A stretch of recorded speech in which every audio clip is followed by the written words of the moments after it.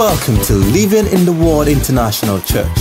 We are hearers and doers of God's Word, with signs and wonders following. If you want more information about our ministry, visit us at www.litwic.org or email us at info@litwic.org. You will never be the same again. Now it's time to listen to God's Word from Pastor Femi Alaran. Be blessed as you listen. Hallelujah, praise the name of Jesus Christ. Good morning and welcome to our Sunday ministration. It's good to be here again teaching the gospel of Jesus Christ to you. I am glad when they say, let us go to the house of the living God. Happy new month to every single person. Surely the Lord shall perfect everything that concerns you in this month of perfection, in the precious name of Jesus Christ. As our custom is, we are studying a new topic this month of July, and we are looking at the subject of the Holy Spirit. Many of us have been baptized in the Holy Spirit with speaking new tongues, but some of us do not have that encounter yet. Now, many of us have never known the Holy Spirit as a person. We have seen him as a it, we have seen him as an object, we have seen him as an experience like they had in the day of Pentecost. But I'm believing that God will help us this month, and we will begin to know the Holy Spirit as a personality, as a person who has emotions, who has will, who has knowledge, and is part of the Godhead. For example, the Bible tells us in the books of Ephesians chapter 4 verse 20 that we should not grieve the Holy Spirit. That means the Holy Spirit has emotion. I discussed this briefly on Wednesday. Now today we begin to take it a bit deeper, to begin to understand the personality of the Holy Spirit and how he walks in the life of a believer. I want to encourage us not to miss any part of this series of teaching, because it will be life-changing to each and every one of us. And as you listen, I believe God will bless you in the precious name of Jesus Christ. Now, shall we pray? Father, in the name of Jesus, we give you glory and honor, and we bless your holy name. You are faithful. There's no one like you, the Son of the living God. Thank you for the first half of the year 2015, and thank you for the second half of this year. Thank you for the things you have in stock, oh Lord. We give you all the glory. Father, as we sit at your feet to learn your word, please open our eyes of understanding. Now give us a lifetime encounter with your spirit in the precious name of Jesus Christ. Thank you, Father. Blessed be your mighty name. In Jesus' precious name we have prayed. Amen. Praise the name of Jesus Christ. Now the Holy Spirit is a person. It's part of the Godhead. Often we hear in the name of the Father, the Son, and the Holy Spirit. He has a job, he has a function. Just as God the Father has a function, the Son also had a duty on earth when he came to die for humanity. The Holy Spirit is also here at this point in time, since he has arrived on earth from the day of Pentecost. He's still around to today. And his job is quite distinct, because he's supposed to guide all believers, teach us all things, and make sure that we'll fulfill destiny. But many of us are yet to have an encounter with the Holy Spirit, or perhaps we really don't understand who the Holy Spirit is. Now, the mystery of the Trinity is something that has baffled even the most brilliant minds around the world. Now, allow me to explain with this simple illustration. A man can be a husband. The same man can also be a father. The same man can also be an employer, but yet is the same man. In other words, God the Father, God the Son, and God the Holy Ghost, they are all one, but they have different function. And this is the mystery of the Trinity. God the Father sits on the throne. God the Son sits on his right-hand side. And God the Holy Spirit is on earth right now, helping the believers, convicting those who are yet to be convicted of sin, and bringing them to the saving knowledge of Jesus Christ. No, we need to understand who he is, so that we can have a clear understanding of how to relate with the Holy Spirit.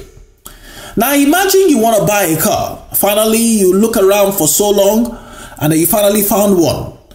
And after buying the car cash down, you need two things to enjoy the car. Now, you need, number one, the key to the car. Because without the key to the car, you cannot, for example, start the ignition, or you cannot open the boot or open the door of the car car or do anything with the car. You can't move the car from point A to B. Well, you can hardwire it, but it will be illegal. And then number two is that you need fuel in the car. If you imagine the work of the cross as the key to the car and the Holy Ghost as the fuel in the car, so that we will not die on our way to our destination, but because of the Lord, what he has done on the cross of Calvary, and the fuel of the Holy Ghost, we can keep moving in spite of obstacles. Now, this is one of the greatest functions of the Holy Spirit in the body of Christ. Each and every one of us must have a personal relationship with God the Father, God the Son, and God the Holy Ghost. Without these three things, or without this relationship established firmly in our lives, it's easy for us to be torn to and fro by every wave of doctrine, or easily besets us. And I'm praying that none of us will break when the challenges of life come, in the precious name of Jesus Christ. Now we begin to look at the subject of the Holy Spirit a bit more deeply this season. We understand that the Holy Spirit is part of the Godhead, is the wisdom of God, is omnipresent. That means he can be everywhere at the same time. He empowers us as believers to accomplish God's purpose on earth. I think I've given some of these reasons why the Holy Ghost is around in the first teaching. So if you missed the first teaching, please go back and listen to that. You can visit the website www.litwic.org, and under the current sermon you can see it there. But why do we need the Holy Ghost in our lives? There's something so special I want to look at today. One of the ways that the Holy Spirit works is through our conscience.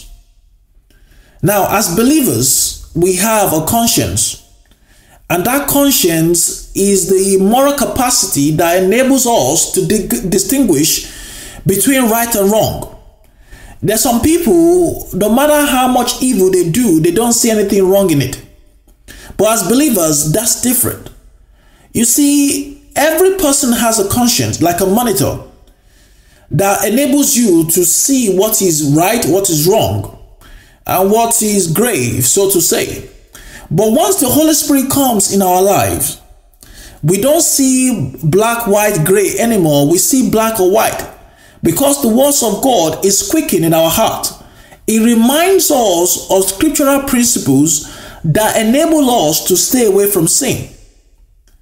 It interrupts the signals in our heart so that we don't go astray. It sometimes also interprets the signals in our conscience so that we can begin to see what we are doing as right or wrong. The Bible talks about different kinds of conscience. For example, the Bible talks about a seared conscience. If you read the books of 1 Timothy chapter 4, verse 1 to 2, 1 Timothy chapter 4, verse 1 to 2, the Bible talks about those whose conscience have been seared with hot iron. Now, those who have seared conscience are simply people whose conscience is dead. Such kind of people are people who can kill and don't feel anything. They can kill a fellow man or a human being and don't feel anything. They can steal and don't feel any guilt. They can do all kinds of atrocities and not feel any form of remorse. Their conscience is dead. Now, number two, we have somebody who has a weak conscience. Now, if you read the books of 1 Corinthians 8, verse 4 to 12, we talk about the weak conscience. And permit me to illustrate. A weak conscience person is the kind of person who cannot make their own decision. They're easily tossed to and fro by anybody. They don't have their own personal sense of right or wrong. They seem to be moved by anything somebody says, especially those that exercise influence on them. Number three, the Bible talks about evil conscience. Hebrews chapter 10, verse 19 to 22. Evil conscience are those who perpetually do evil. Their thoughts are always towards evil, nothing else but evil. Number three, and number four now, we have defiled conscience. Titus chapter 1 verse 13 to 15. Those whose conscience is corrupted, perhaps by greed or by the love of money and all kind of things. And then number 5, we have good conscience. Acts chapter 23 verse 1. Paul, who was a murderer, became a man of good conscience. We have also number 6, we have a blameless conscience. So our conscience is clear before God and man. Acts chapter 24 verse 16. And then number 7, we have a clear conscience. Oftentimes, when we do things, we say, my conscience is clear. I don't think I've done you any form of wrong or anything that is going to hinder the move of God in my life. Sometimes some people pollute their conscience by defiling their body with alcohol, with drugs, and all kind of things. Now, each and every one of us have been programmed or trained to have a conscience from the days of our youth.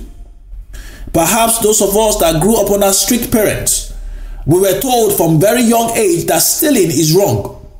And if we take things that do not belong to us, we are punished instantly to understand that what we have done is wrong. And oftentimes we grow up with that conscience in us that makes us understand that we cannot steal regardless of what. For example, my father, no matter how wrong you are, no matter how bad the thing you have done is, tell him the truth and the consequences will be spared. Not because he does not punish us or he does not want us to do well, but the moment you lie to him, that moment you have simply put yourself into trouble, if I can use that word. So we were taught from a very young age that lying is wrong, stealing is wrong, doing anything that's immoral is wrong. Number 2, some people are trained by the world, the society, the school teacher, the principals at school, or perhaps the television, the media resources. And number 3, some of us were taught in a church. We have been going to the church for so long, we have been taught that it is wrong to steal from God, that we must pay our tithes and offering, and we have learned good conscience. And then number 4, most of us learned by ourselves through reading books, meditating on the word of God, and learning from the examples of others, and so on and so forth. But it's very important that each and every one of us know the role that the Holy Spirit plays in our lives. I want us to see that and begin to understand that. You see, when we were in the world, we simply do some things and we don't feel it. For example, the world has classified lying as white lies and black lie or red lie, whatever color is called.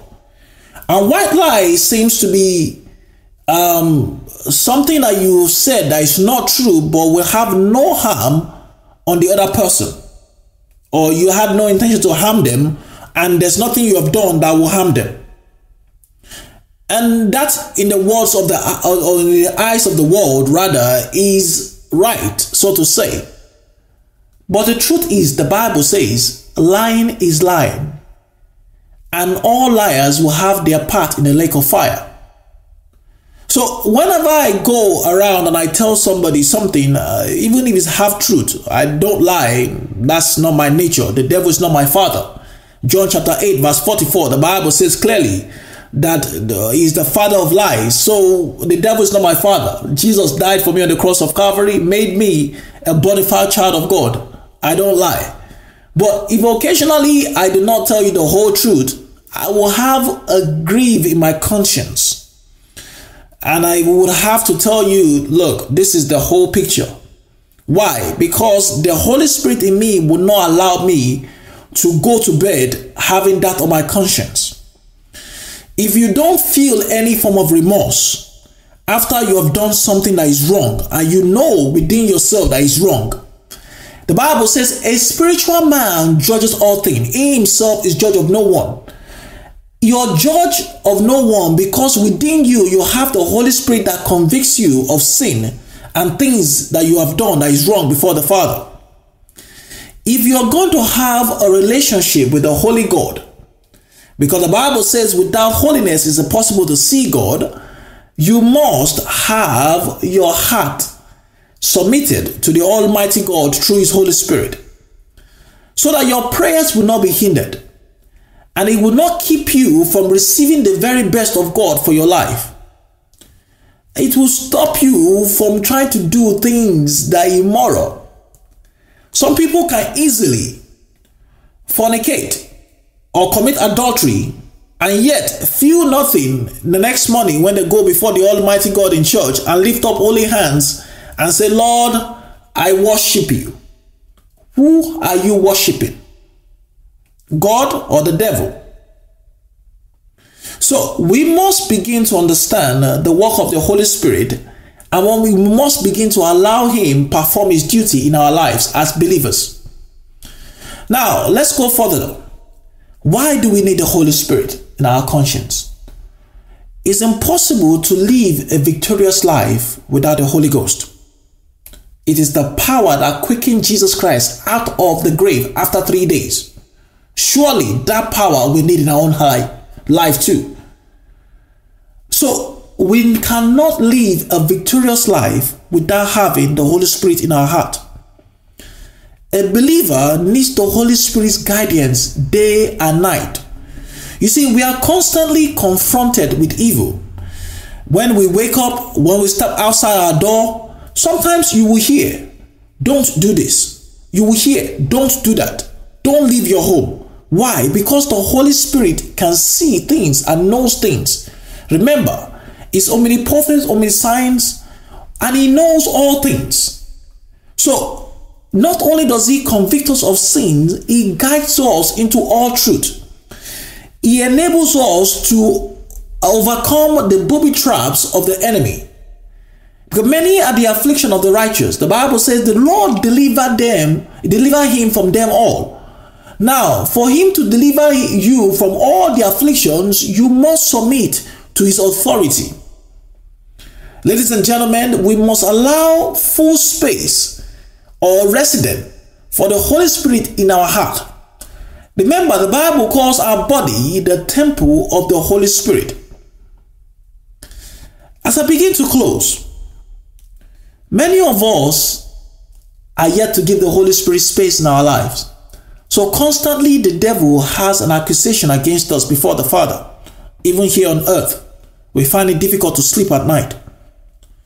But once you give the Holy Spirit space after salvation, obviously, that's the first step, then you allow the Holy Spirit to take over, to finish the work which He has begun. Remember, we read the books of 1 Corinthians 12 verse 3, that nobody could say Jesus is Lord except by the Spirit of God.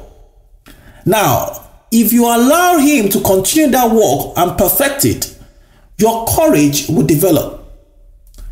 You'll be so strong that the devil will be afraid of you. Why? Because you can face difficulty in their face and stand strong. You can face your past in the face and stand strong. Now, Paul was a murderer. We all know that. He persecuted Christians.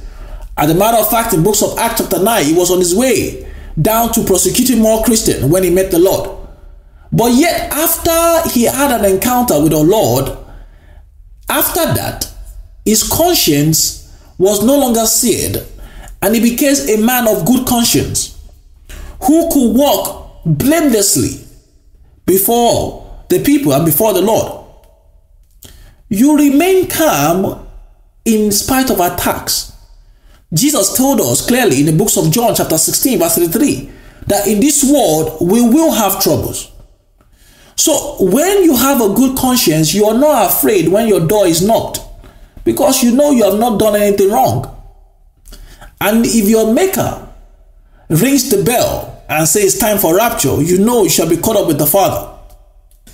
Your life flows with peace that passes all understanding. We know that the Holy Spirit is here in the world today. He's here to regenerate us. He is here to sanctify us, to dwell in us and empower us. He's here to intercede for us with groanings that cannot be uttered. And we have the seal of the Holy Ghost as a proof of our salvation. So it's important as believers that we make space in our heart for the Holy Ghost. Listen, folks, we cannot live a victorious life against the enemy, against the world, without having the power of the Holy Ghost at work in us. Let the power of God, which raised Jesus Christ from the dead, begin to work in your life, and you will never be the same again. It changes, it transforms. He moves you from where you are to where you ought to be. I can testify of the Holy Ghost in my life. I have encounters with him. When I'm about to go astray, he's the one that will always put me back on the right track. When I'm about to make decisions that is detrimental to my destiny, he's the one that will pull me back. So allow that same Holy Ghost to pull you back onto the path of righteousness. That will help you be able to look back and say, thus far the Lord helped me. None of us can accomplish and run spiritual race in the energy of the flesh. Just as you cannot run your vehicle on an empty tank, you need the power of the Holy Ghost to flow through you so that you can begin to move at the same pace where God wants you to move. Remember, when the hand of God came upon Elijah, in other words, when the Spirit of God came upon Elijah, he outrun the child of Ahab. And I'm praying that the hand of God will come upon you this month of July, and you will outrun your enemy in every facet of life, in the precious name of Jesus Christ. Your conscience, which has been seared, and I'm believing that God will revive it this month in the precious name of Jesus Christ. Every evil conscience, every weak conscience, in the name that's above every name, is destroyed today. In the mighty name of Jesus Christ, begin to live a victorious life. Stand for the Lord. Give the Holy Ghost space in your life. It is well with you, in Jesus' precious name. Now shall we pray? Father, in the name of Jesus, we give you glory and honor, and we bless your name. We thank you so much, Lord, because you are faithful. It is you alone who is worthy. And I'm praying, Father, that you shall give us a clear and a good conscience, to the glory and praise of your holy name. Lord, let your Holy Spirit fill us.